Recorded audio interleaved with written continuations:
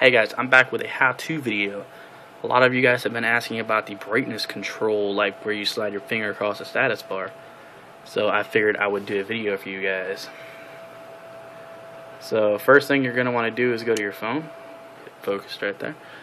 We're going to pull down the notification shade and we're going to go to settings. So first, I have Liquid Smooth on, as you could probably tell. So I have Liquid Splasher. I'm running Liquid Smooth Beta 2.0, I believe. But you're going to want to go down to status bar. Kind of same thing for AOKP and stuff like that. You're just going to go down to brightness control and make sure it's checked on. Then go home. I have this little toggle to bring down the status bar for me. You see how the brightness is at relatively halfway. You're just going to put your finger on it and hold it. And you notice that it's getting brighter and it's getting dimmer. See a little brightness right there also, how it says 100%. Probably can't see it with my finger in the way. Let me bring it over. Use this one. So you can see it's going up each percentage that I slide. See, it's going.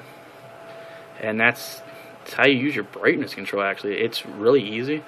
You just got to press and hold on your status bar, and that's it.